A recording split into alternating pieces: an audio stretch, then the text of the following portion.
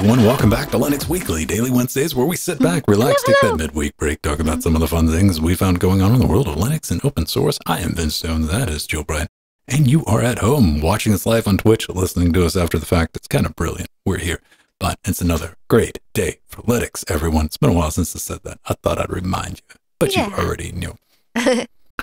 What's new? You're back from your, do you call your Disney... It's kind of a staycation because Disney World's like next door, right? You're like, I just walk over there. Yeah, the Disney thing.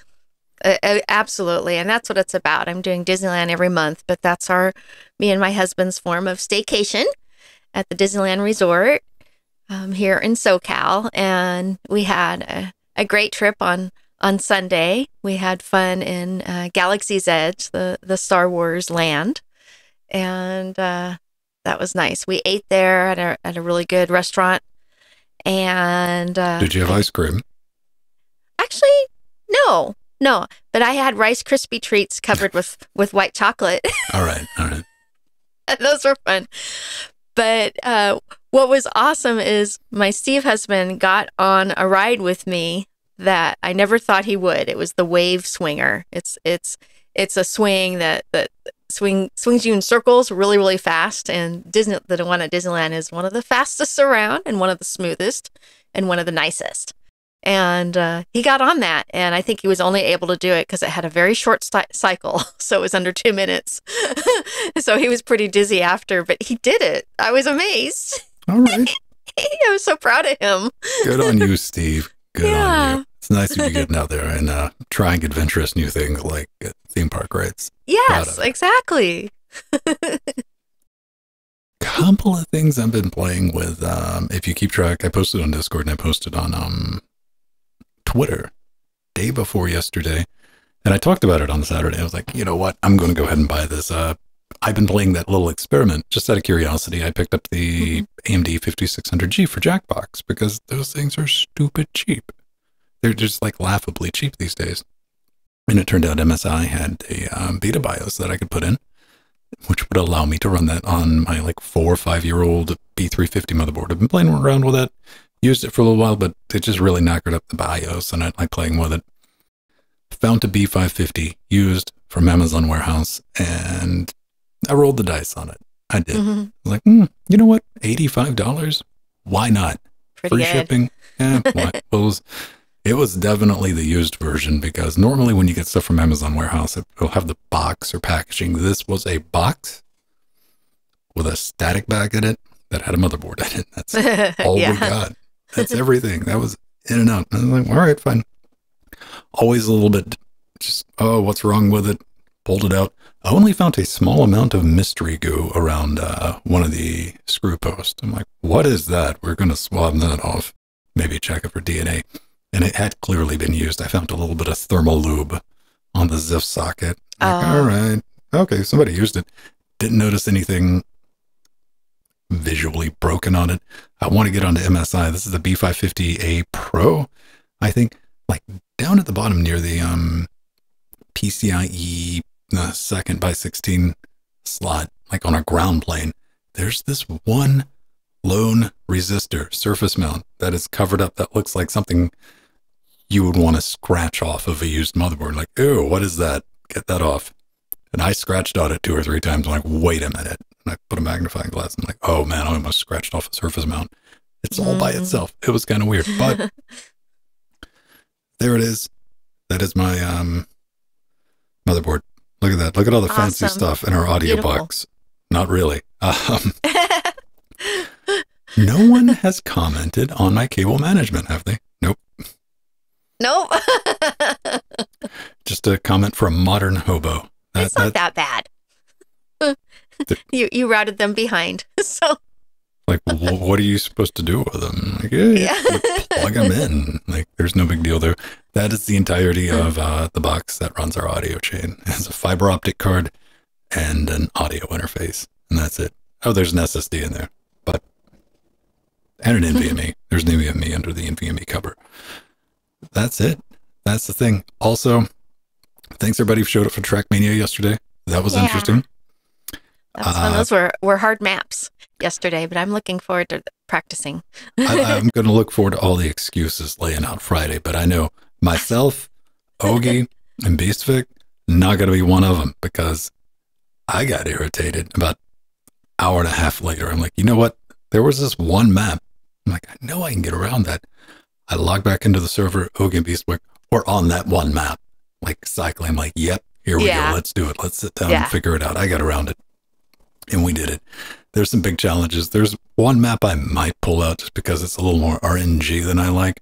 But you're welcome to come hang out. We got a private server. It's open 24/7. And Friday, we do points matches where we give out free games for the top 3 spots. So, and it's a good excuse. It's Linux and laps with frenemies. It is brilliant. We have audio live in the voice channel.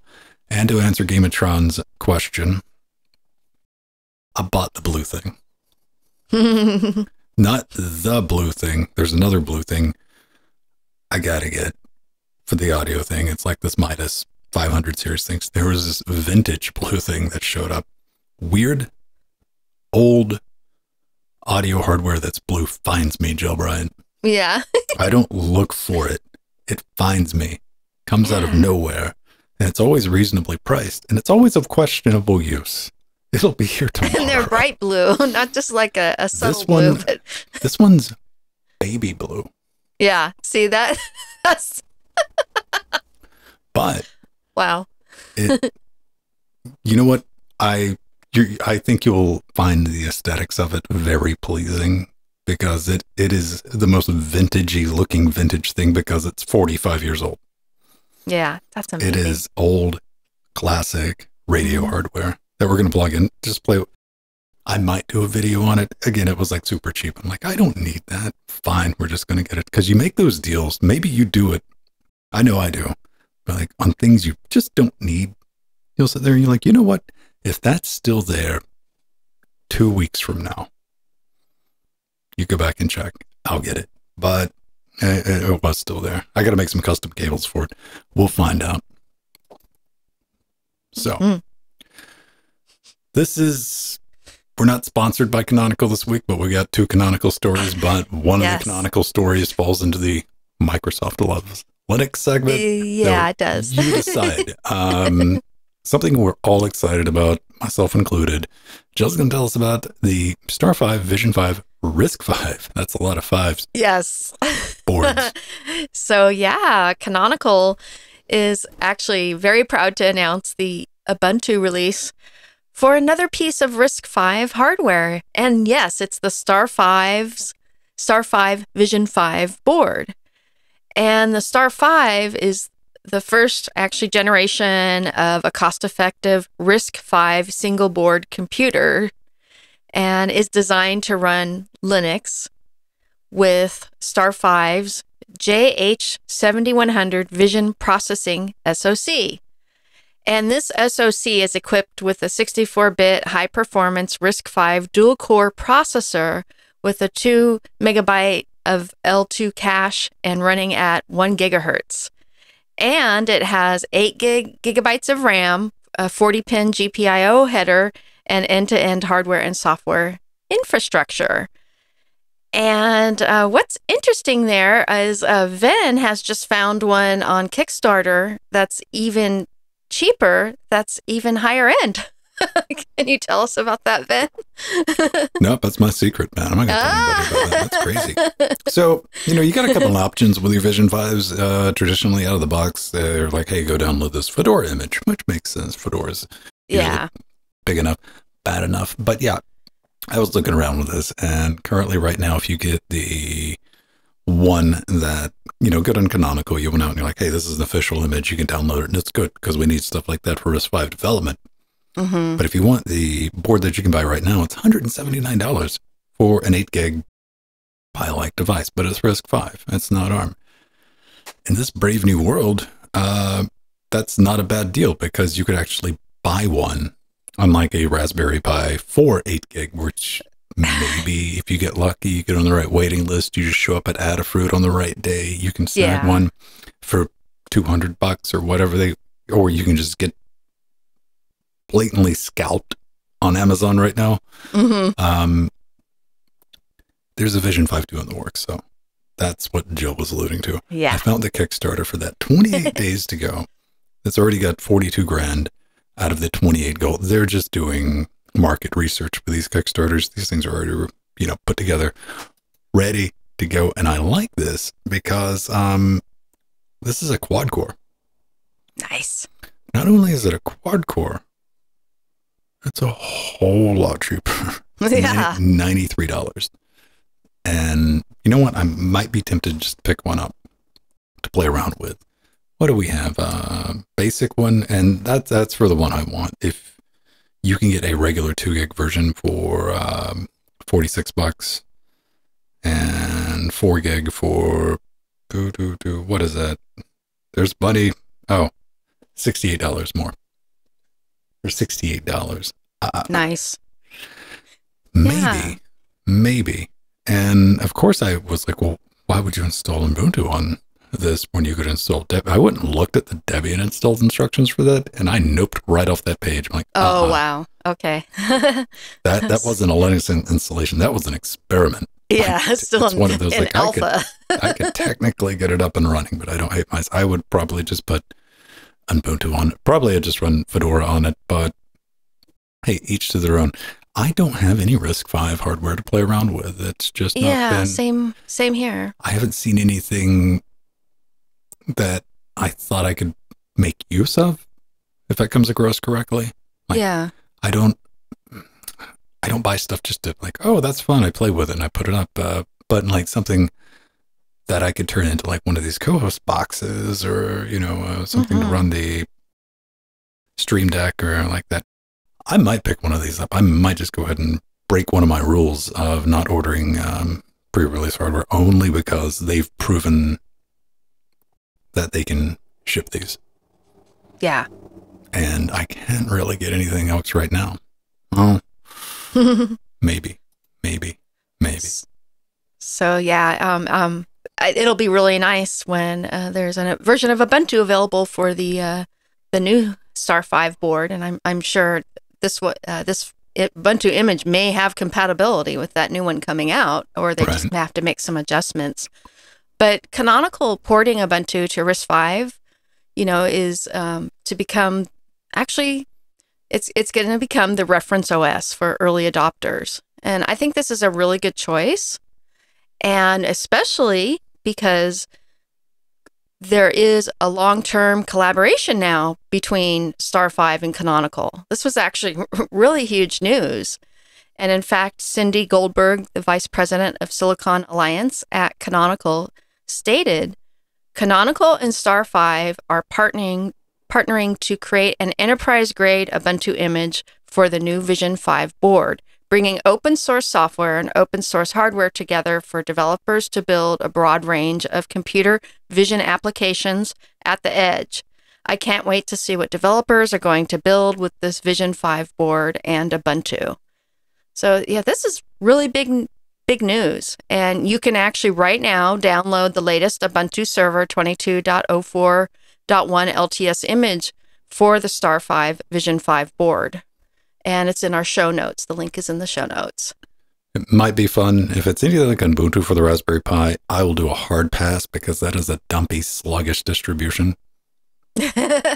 I think this one is going to be quite a bit faster because it's on faster hardware. I don't because, well, I mean, it's RISC-V. It's going to be arguably much slower than the compatible or comparable ARM solutions. Yeah. RISC-V's got a long ways to go, kids, before...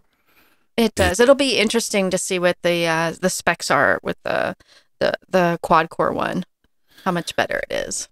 Yeah, well, I mean, it's the new thing. It's something to play with, something to tinker with, and I applaud everybody, even Canonical, who's out there, getting ahead of the ball, which is good. Yeah, absolutely. Now, I want everybody to get off my lawn because XscreenSaver was released 30 years ago, 4 days ago. That's right. Dude completely forgot about the anniversary until someone pointed it out to him, which is why cool. This post is 2 days late. We're talking about 1993. The first version was served from where export mit.edu. All right. May have also been uploaded to the archives from 1992. Seem to not exist at all. Probably there's an ISO of some Linux distribution from 1992 or 93 that still have the source of these versions. Possibly. Go search if you can find it. There it is. Now, I had to roll around and think about this. My first thought was, when I think about old things like XscreenSaver, which is still available, like, what about XSnow? Yeah, that's a good one.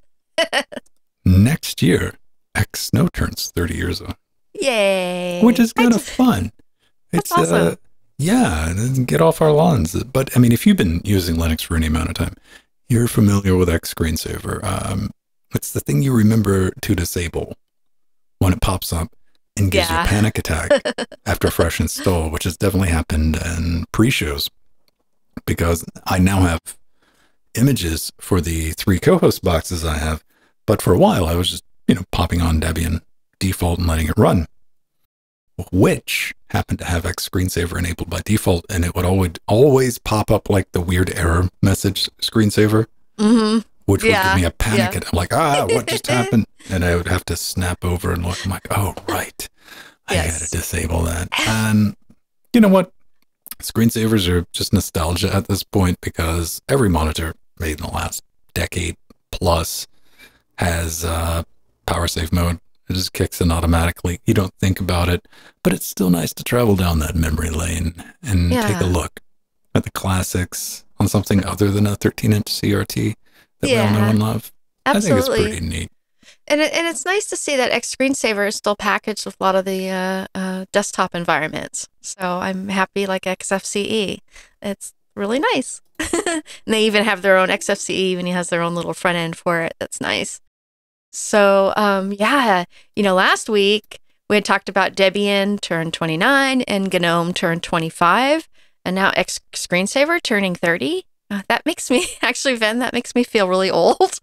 That's because we are really old, Jill. That's because we are old. And I have spent so many hours of fun going through all the screensavers available in XscreenSaver over the years. And I remember actually being excited back in the day when you got screensavers for Linux that weren't available for Windows, and wowing my friends. So that's something I could say, oh, Linux has these cool screensavers that Windows doesn't. I mean, it's very difficult to explain to somebody getting into computing today. Like, you legitimately had to have a screensaver if you're going to leave your box on for any amount of time. And that was, it was a style personalization. Like, I want to get this.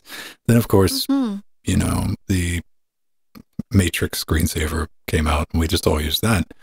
But, that was always interesting. Like, it's fun thinking about how much time was spent. Yeah. Like, finding the ones that you liked and the ones that you wanted to use to. It's just not a relevant tech anymore. Yeah, definitely. Well, some of my defaults were like the fiber lamp. I love that. That spun and had all the cool colors on the top of the optics, on the optic wires. And the Julia sets, part of the Fractals set of screensavers, and the Star Wars one, and XLiAP, which was another Fractal-based screensaver. And those were my default desktop screensavers for many, many years. It's just, I can't put a point in it, but at some point you're just like, oh yeah, the monitor power's off. I don't. Yeah, I know now. I just anymore. Yeah, that's what I do too. Yeah. Strange times. But yeah, that'll be in the show notes if you want to go down that memory lane. And this time next year, we'll be telling you about XSnow. Yes, absolutely. That's still one of my favorite. I still use that one because it runs on your wallpaper. And, well, I mean, the holiday type things, because I mean, like a lot of people, I have no idea. It is getting near December until VLC shows up with a Santa hat on. I'm like, oh. Yeah, right, yeah. Right. That's a thing. It's the season, isn't it? That is the thing. But, ladies and gentlemen, we know it. We love it. Can't Microsoft get away from it. Loves Linux. Look at it. I mean, that's nothing but raging care. Canonical has, I told you this is going to be Ubuntu heavy. Yes, it sure is. So I think I actually saw this coming, Vin. Canonical is incorporating Microsoft's ASP.NET and .NET SDK into Ubuntu 22.04 LTS. And a lot of you out there probably know that open source .NET has actually been available in Ubuntu and other Linux distributions for a long time. But this collaboration by Microsoft and Canonical will better secure the .NET software supply chain with enterprise-grade support. So .NET 6 developers can install the .NET 6 packages on Ubuntu with a single simple command: sudo apt install .NET 6. That's all there is to it. And Canonical and Microsoft actually built this .deb package together. And it's big news because Canonical is actually going to work in concert with Microsoft's new distro maintainer .NET group. And one of Canonical's goals is to secure the software supply chain from source to packages, eliminating the middleman. So this is actually really great news, and kind of one of the last things that needed to be incorporated in Linux for the development community for Microsoft. Well, I can definitely see everyone, you know, over in Red Hat, Fedora, Susie Land going, about time. Welcome. About time, yeah.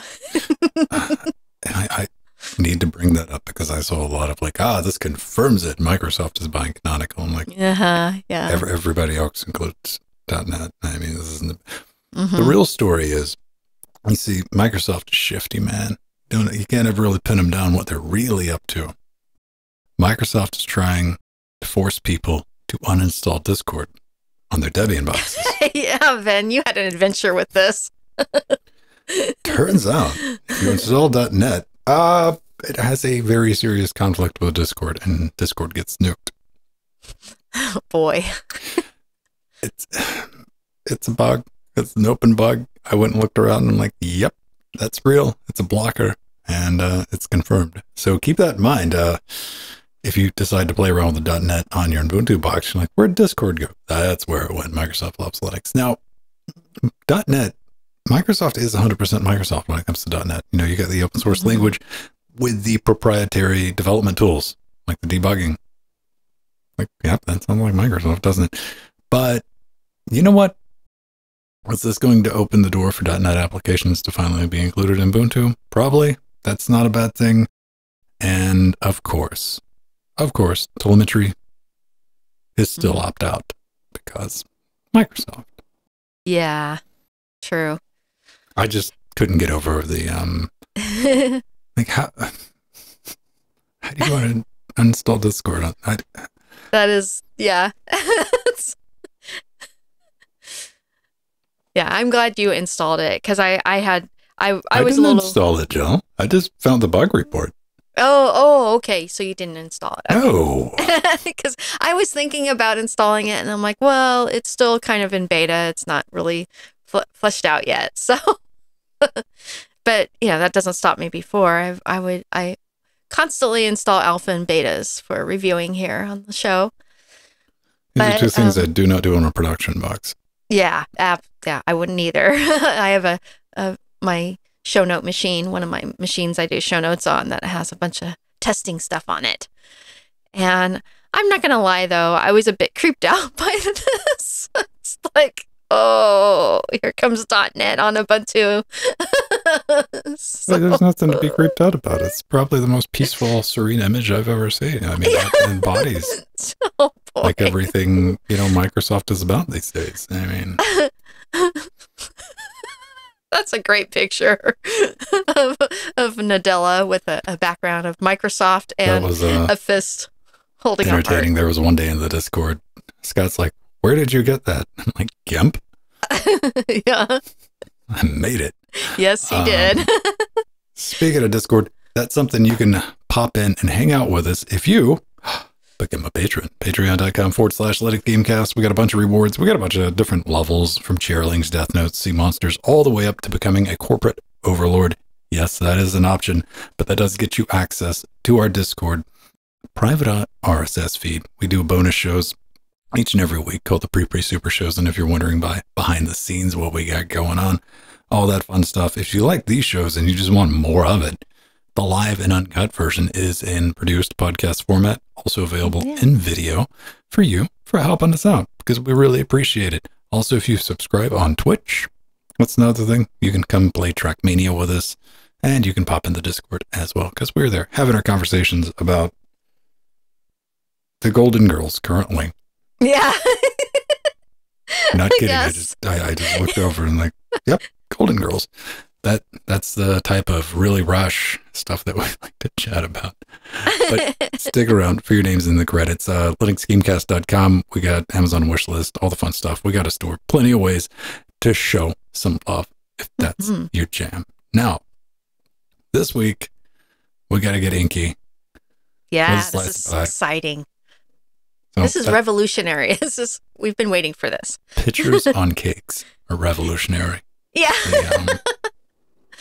Oh, that looks like a very kind of turn of a century cake.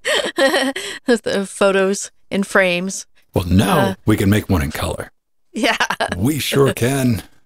Color e-ink. Yeah, it exists. It's a thing. And it doesn't look bad at all. I was kind of surprised. I went back and watched the video. I was more surprised that you can get a 7-inch color e-ink screen for $83 in 2022. Yeah. That's kind of amazing. And Tim kind of walks us through everything we need to set up a nice Pi-powered photo frame and using that Inky board. And it's just really slick because there's no wires or anything. It just plugs right into the GPIO pins. Like, click, you're done. Now go put it in something. Very easy to set saturation, all the software. You can even use it to display web pages. And what I like, we get all the way down to the bottom. Like, that's the actual e-ink right there. Look at that. That's beautiful. It's so well done. That's dope. I mean, it looks really, really good for $83. And look at the board. There it is. There's the Inky board. You just click it in. You're done. That's it. But what I like that Tim did, if we come down to the bottom, get ready if you're watching the video. It's going to scroll by so fast. I'm going to scroll past it. Look at that. He fit everything in using a Raspberry Pi Zero with a little LiPo, and everything will fit in a 4x6 picture frame. Wonderful. That's pretty cool. This is so cool, Van. We've been, honestly, we've been waiting for this for years. When the Amazon Kindle came out with e-ink, when their devices came out with that technology, we were so wowed by the low power usage, and you could have it on for months and months, and it never runs out of power. It's just amazing. And I don't even care that this color version has a slower refresh rate than the black and white displays. Just to have a full color on e-ink is I don't a pretty either. big deal. I see it as a bonus. You know what? I like a challenge when I play Doom. Yeah, yeah. But yeah, I mean, look at this application. It's perfect for a picture frame, or just having something static like you would on a display for a business. I mean, it's amazing, and I was really surprised about the price too as well. I figured, this is going to be several $100s minimally. No, like Vince said, $83.99 at Micro Center. Micro Center. Yeah. And mine actually had one in stock, and it still had one in stock. I checked this morning, and I'm just amazed it's under $100 for a color e-ink display. Color e-ink, and it's a nice, slick, self-contained package. It's not, I was expecting, $83, maybe you get a panel, then, all right, let's solder this together. Solder things, yeah. No, just kind of click it in, and now I really do want to play Doom on it, because that sounds like a haha funny joke. 15 seconds refresh. Which is only slightly worse than trying to play Doom on the first color laptops. Oh, yeah. Those old TN panels. Oh, my gosh. It wasn't playable. We did it to have like, hey, come here. You want to laugh? Watch this. And you just turn around and Doom. And just smear food. So, yeah, there's that. I don't know what I'd use it for, but it's there. I'm sure somebody's got I like the idea, because if you can pull up web pages, that'd make it really easy to automate and put stuff up on it.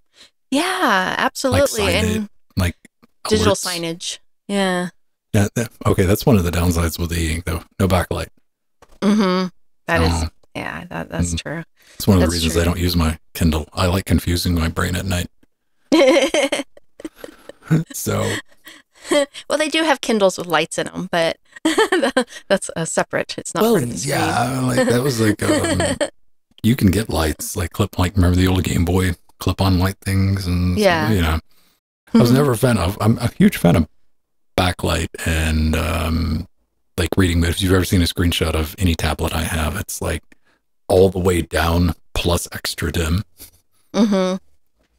So it doesn't mess my eyes up, but that's usually how I roll. But ink Yeah. this is just cool. This is color. If you do anything with it, send us some pictures in. Or if you'd like to get hold of us, we have a contact form at linuxgamecast.com. Love to hear from you. Drop a YouTube comment. Or if you're brave, really brave, you leave us a voicemail on Spotify or Anchor, which apparently requires you to do like a somersault, a backflip or something like that. It's not terribly straightforward, but we can play it on the show. We've done that on Saturday. We had one person take us up on that, so we know it does work. Jill, we get anything else before we bounce out of here? Oh, boy. That was a lot of news. So, no, I don't think so. I think we're good. Let's roll some credits. Wow, right now we got Gamatron and Steve Husband and Artherin and Strider and Mir and Alex Sipes in chat. We got Scott, Scoots, and Beastwick. And Beastwick is also listening to us live on audio in Discord. And we have all our wonderful patrons: Treggy, Veritanuda, Nova, and Foxdog, Gamatron, and lots of patrons that I can't even read the text right now. But you know who you are. We'll see you next week. Bye-bye. Bye-bye. Love you all.